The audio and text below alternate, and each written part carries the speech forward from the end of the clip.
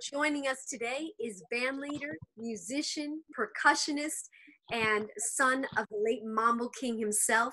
We have Tito Puente Jr. Tito, you're in the house with me today. Well, not yes, literally. I am. Quarantito, they call me. Quarantito. There it is. Nice to be here with you, Mabel. Tito, it is such a pleasure talking to you. You're in Florida, but yet you're representing New York. I got to represent my New York Yankees. I love them with all my heart.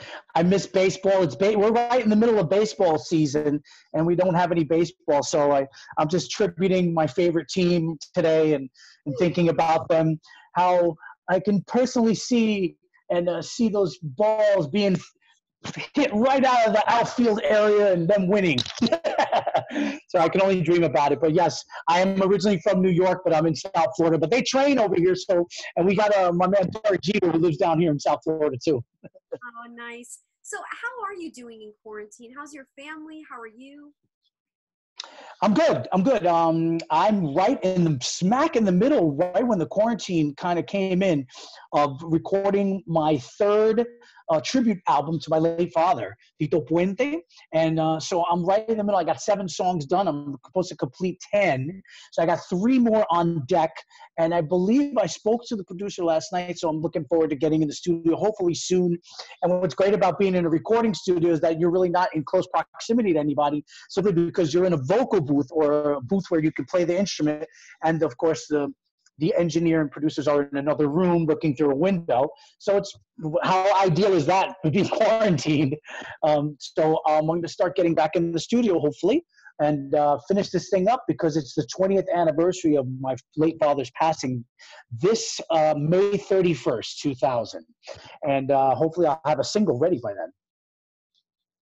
Have you found that your creative juices are flowing even more so during quarantine? Or are you one of those individuals that you're like, you know what? I'm in lockdown. I'm just going to relax.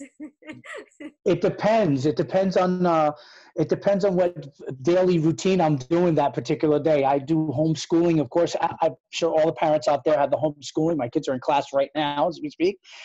So I kind of guide them to do their classwork through their teachers. But then after school's over, I get into looking at a lot of music videos and a lot of historical videos of my late father.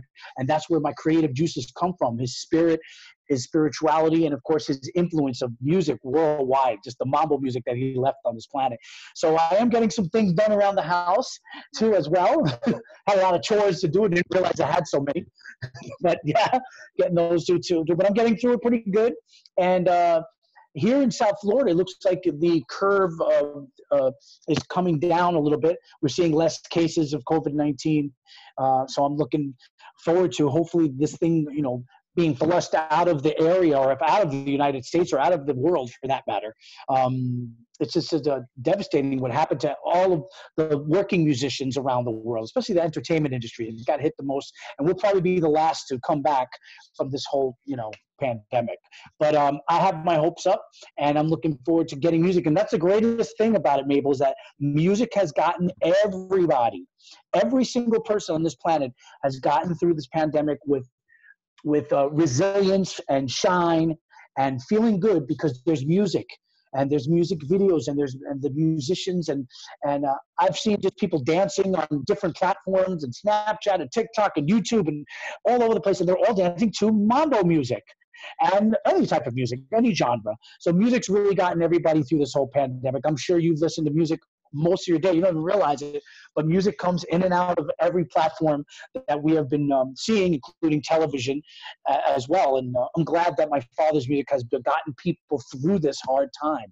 It gives people good spirit. And I encourage everybody each and every day to listen to a Tito Puente CD or listen to Tito Puente music, and I promise you your day will go by much smoother. So. I completely agree. I have found myself vacuuming to music. That's good. Much more enjoyable, that's for sure. Yes, it does, and it makes you dance. It makes you groove, and always up-tempo music is fantastic. Even ballads and great songs. And I love the fact that music has gotten people through this pandemic. And my father's music, Tito Puente music, really shines and comes through. I'm seeing some great dancers around the world, which is incredible. Well, I recently saw, I happened to be on Facebook, and you were live, and there were some mentions of you, that there was a DJ that was mixing some of your music. And I thought that was great. And that's exactly what's been happening. A lot of people have been listening to DJs online.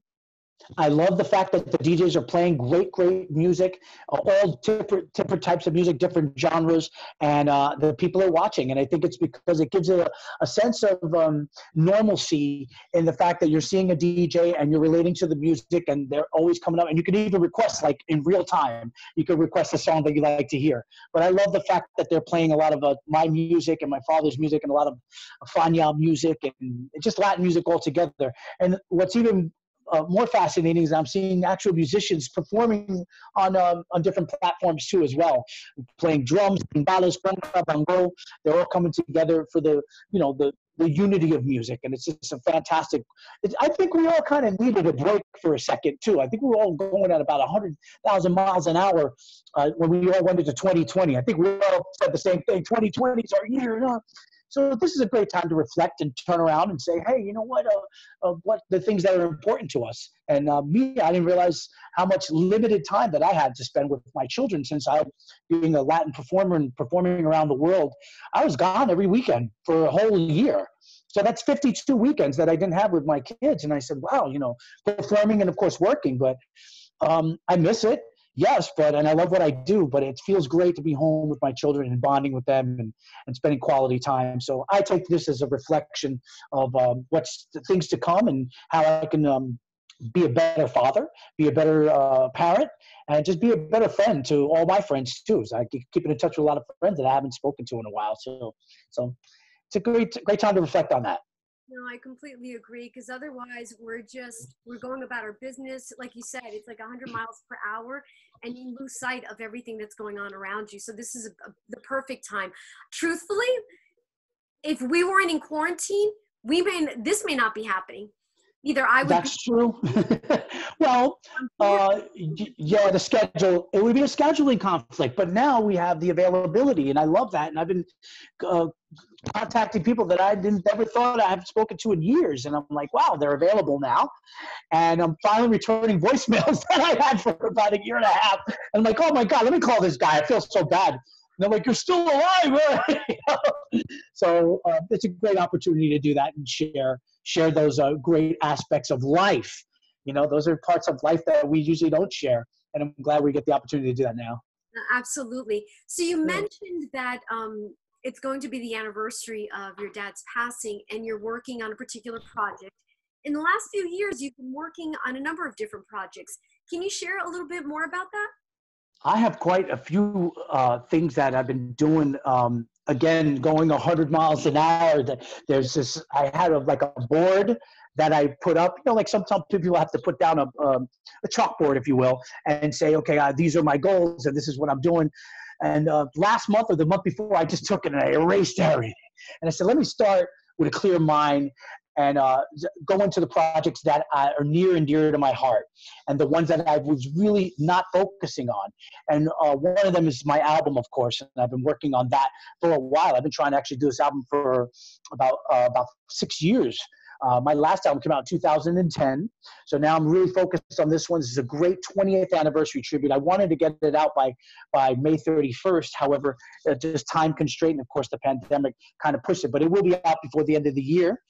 And the other project that I'm looking forward to doing is hopefully, and I'm crossing my fingers and really rubbing that crystal ball, and hopefully and praying that their story will be told on my late father, possibly a book or a movie or a television series on the great Tito Puente. Really something true to my heart, and that's something I've been working on for over 20 years since his passing. And it's finally coming to fruition. I see some great things happening soon. I'll share them with you as they come forth, but it's a very exciting time. You would never believe it during the pandemic that some of the greatest moments of my career are happening as we speak. So very, very exciting time for me. Tito, I don't know. Have you noticed anything different during our interview in the last few minutes? I'm gonna say I'm looking at your.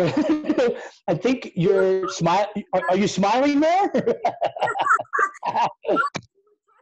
Talking to me about some of your projects. And Yes. I wanted to surprise you. So I have Okay. Melina. Does that sound familiar? Hey, that's my musical sister. Yeah. Hey! Yeah. Hey, what's up, Here I my am again girl? to bother you.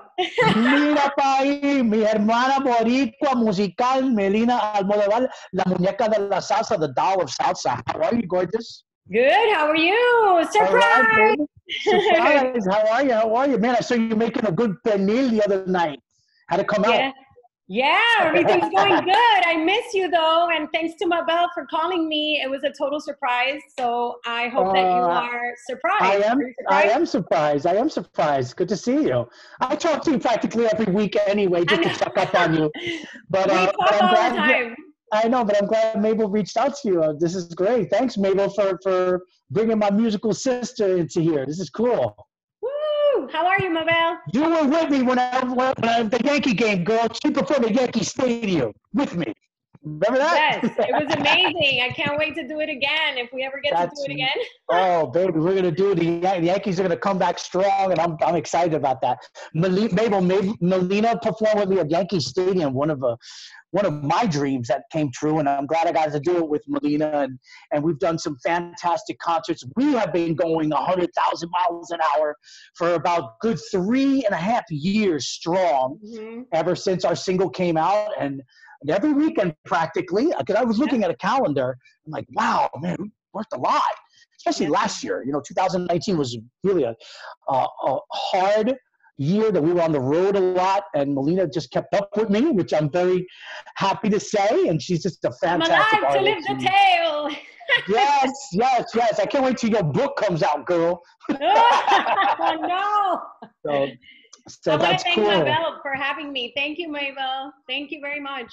Thank you enough. We have Melina Almodovar and salsa great as well. Latin. I'm trying to think what's the best way.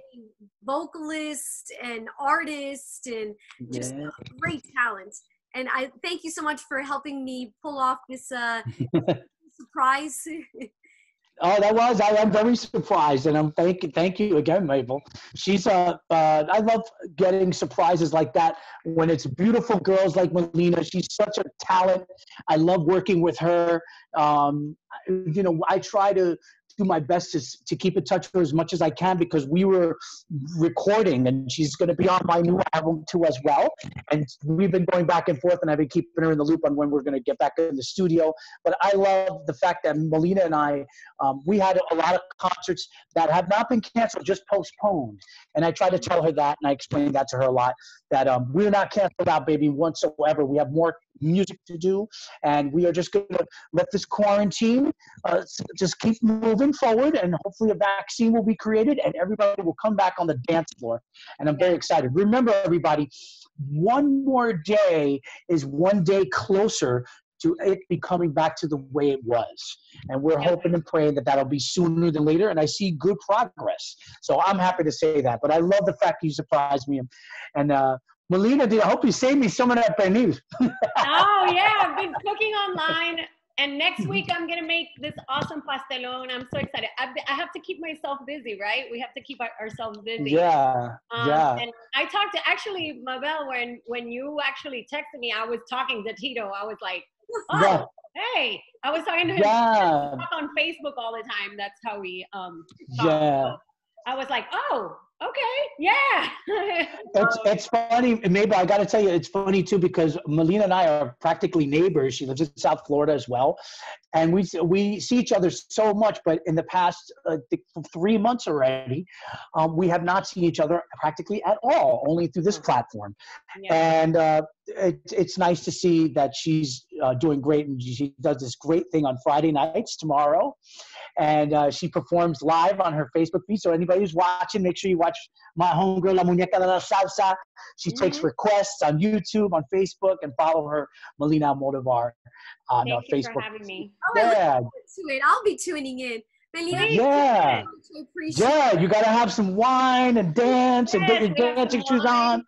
Yeah, it's fun. It's fun. Tomorrow we'll be doing, you know, everybody always asks me to play Mi Socio, but for me, it's really hard because I can't do Mi Socio and Kimbara and all those songs without Tito. So I try not to do him too much because I don't want it to be like, oh, I'm like, where's Tito at? I'm like looking at him, you know, constantly to see if he's there. So I miss you very much. And thank you, Mabel, for the opportunity to be on this wonderful interview. You guys have a good time for the rest of the interview. I just popped in. Yeah. I'm going to pop out. I love you. I love you. I love you. God bless you, darling. We'll talk soon. I'll call you laters. All right. See you, Mabel. We'll Thank you so later. much. Man, fantastic. Ah, perfect. That was so cool. Thanks, Mabel. That was a nice gift. I thought you would enjoy that. I'm trying to, it's the gift that keeps on giving. And it's like during this time, we just need to smile. Yeah. She makes me smile all the time, and she's right. I can't perform these songs without her because we're a team, and I love performing with her around the world, and I can't wait to get back out on stage with Melina. She's a fantastic artist, and again, what a fantastic surprise. I love chatting with her, and really someone special, dear to my heart, dear to my family. We all love her, and hopefully we will see you guys in concert soon. We got some great tour dates coming up too, and I told Melina that in September we got some concert dates coming up, in October too, and I always got to throw these dates at her, and she's like, wait, when? I'm like, I need you to come here and there, and I love that she's always readily available for me, and she's really a force to be reckoned with. She's got a powerful voice, and I appreciate her friendship. And again, fantastic opportunity to chat with her. And it's so funny that she was with me when I got this shirt from the Yankees. She was right there with me, though. Great stuff. Quarantine, you mentioned, September, October. So is that more or less, when you're talking to, your group of people about, just concerts and things, is that what it seems like around that time frame? I've been listening to a lot of different promoters that are in the Latin market, and of course the American market too. And they're coming together and kind of come up with some sort of way we can move forward into having the live, presentations. I've heard the whole thing of the drive-in movie theater, having the stage, and of course the virtual concerts that everybody's doing. Tito Puente music, my music in particular, it's danceable music. You need a dance floor. Sometimes I'll do performing arts centers where people can actually sit, but they'll have to be, of course, 6 feet separation, social distancing, and they can experience a concert in that sort of way. But in September and October, I'm really pushing for that. I'm hoping, everything all depends on what the government's going to acquire, and hopefully we get a vaccine coming through sooner than later. I think that's really the key to all of this. It's up to the scientists, and I support all the scientists. But in the meantime, what we can do as musicians is just help out the ones that are in need, whether it be families or the front and the people on the front lines. Hospital workers, nurses, police, fire, emergency workers, and I hope that they are the ones that really they have to hold down the fort until the scientists come up with a vaccine, and then we can relieve them of their duties. And they're really doing a fantastic job. So my support is always with them in this whole pandemic. I'm praying and hoping that September, October, the curve will go down dramatically, and we can maybe do some small intimate shows where we can have just a few people at a time, and maybe do those virtually too. There's so many different combinations that we could basically do with live music. But in particular, me, I like performing for la gente en vivo, as we say in Spanish, the people live. And I think my father would have, if he was with us, he would do the same too. It would be very hard to play drums virtually. I did a couple of concerts, a couple of presentations like that, but I have such a vast catalog, and my concerts usually go for 2 or 3 hours, and it's very, interactive, if you will. So hopefully September, October, we're shooting for that. If not, then we're looking at 2021. But I'll still be here, and I'll be ready to go. Will you be in the New York area?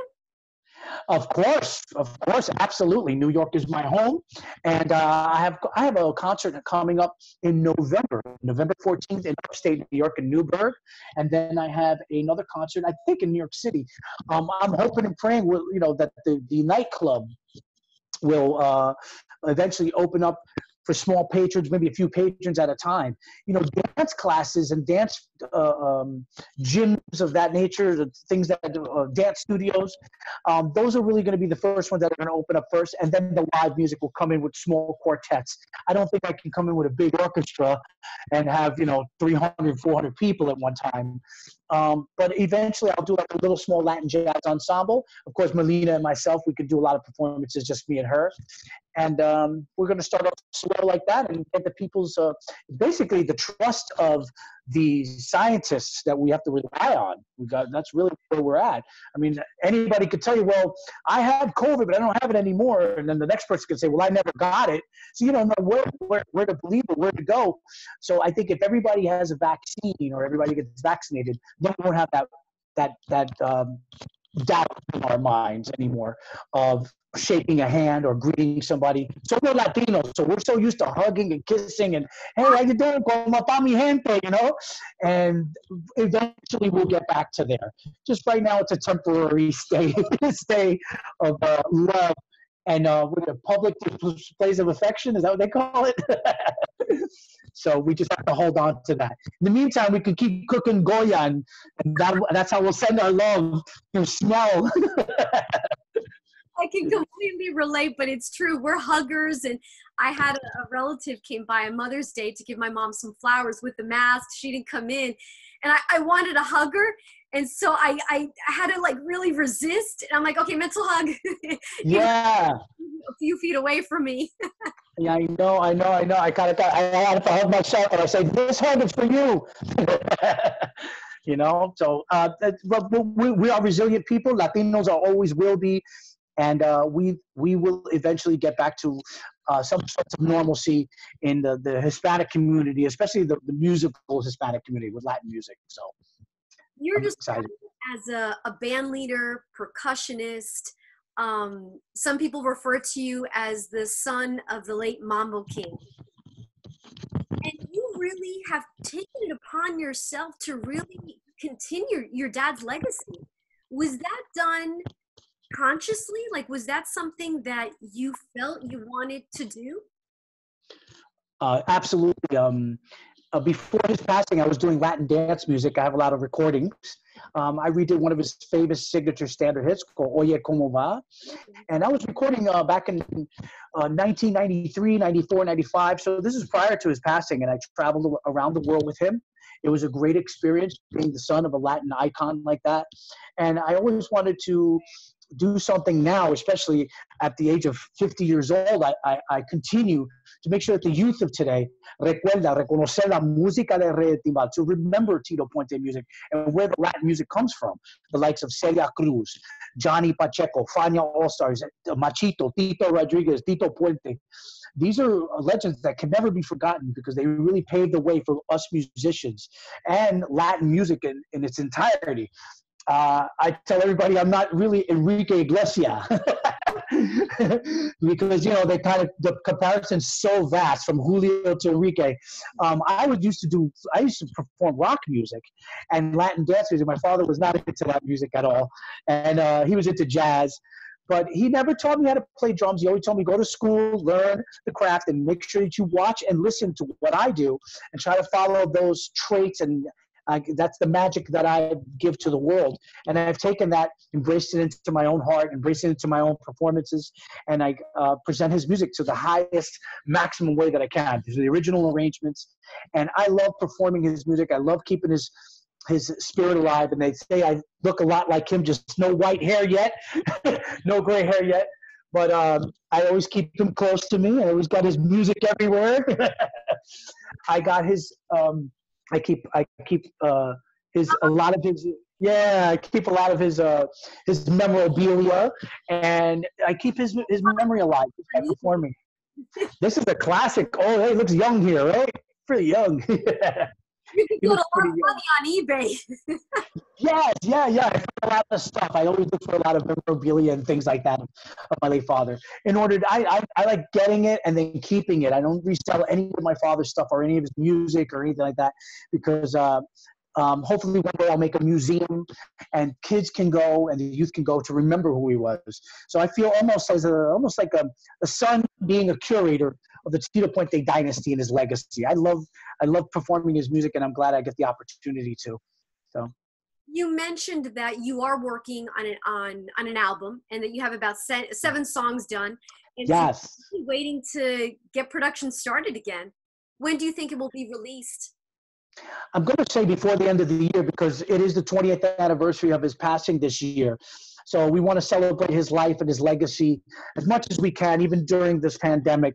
However, I believe the issue, my thing is that I don't need to get the musicians in the studio simply because I can record them on tracks. You can record one saxophone, one trombone the next day, a trumpet the next day. It's the other featured celebrity musicians I have. I can share with you the special guests that I have on the album, one of them being my brother. My brother, Ronnie Puente, is performing on a beautiful song written and composed by Tito Puente from 1957 called Hong Kong Mambo. He's playing the vibes, and then I'm playing the timbales. So it's our son tribute to our father. And I have the fantastic Giovanni Hidalgo that will be participating in the album. I got some other great singers that my father used to work with. And I wanted to get singers and performers that worked with Tito Puente directly. Remember, my father worked with so many different fantastic artists, but I wanted to get the ones that really were on his albums, and he shared recording studio time with them. And so I'm looking forward to working with those fantastic artists. I have a few in mind. They're all ready to go. I just got to get this quarantine over so I can get to them. But now we can even send the music out and they can record on their own, which is fantastic too. But their contribution to this beautiful 20th anniversary tribute to Tito Puente record will be undeniably something special, and people will recognize it. And again, hopefully it will be out before the end of this year. I'm actually counting on it to be done before the end of the summer. So I'm looking for a fall release, third quarter they call it in the music world. So look out for it. It's going to be something fantastic. I'm so excited for you. Yeah. And it's lovely to just see that beautiful demeanor of yours, that personality. I know that you began to mention right before we had our surprise with Melina. You mentioned, and you and I talked a number of years ago, and it was something you mentioned at that time that you would love to do a film about your dad. Yes, I would love that. It looks like it's going to hopefully happen. I think with the whole recognition of the 20th anniversary, plus my album, plus people dancing in this pandemic of Tito Puente, his name is getting out there a little bit more. I just look at any hashtag on any of the social platforms and type in Tito Puente on Google, and you're going to see a million things come up. So his name is recognition. People are recognizing his music. Ran Can Can, Oye Como Va, all the great hits, El Payuco, and the fantastic legacy that he left. I think he's getting more recognition now than he ever had in the past 20 years since his passing. So I believe that Hollywood, there are now looking for stories that should be told. One of the most fantastic ones that I just recently saw as of late was, of course, the one about Elton John, which is Rocket Man, Bohemian Rhapsody, the one about Queen. There's some fantastic, great biopics. And now there hasn't really been a powerful biopic on a Latin icon, a jazz legend, such as my father. And I'm not sure if we could really do a movie I'm almost prone to say this might have to be a saga series, maybe on a streaming network, simply because his career was so vast. Right. You can't stick it all in 2 hours.